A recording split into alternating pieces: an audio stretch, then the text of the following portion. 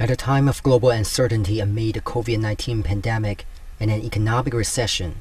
China is taking firm and steady steps to promote reform and opening up.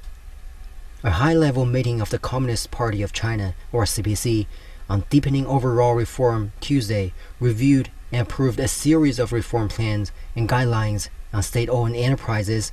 the integrated development of new generation information technology in the manufacturing industry, the rural homestead system, the integrated development of media, the evaluation system for education, and the state-owned art troops.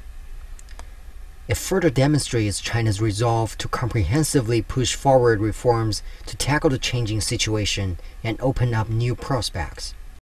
While some major economies have introduced huge stimulus and others even resorted to protectionism as a way out of the economic problems caused by the pandemic, China has focused more on optimizing the governance system, solving deep-seated institutional problems, and expanding opening up to stimulate social creativity and market vitality.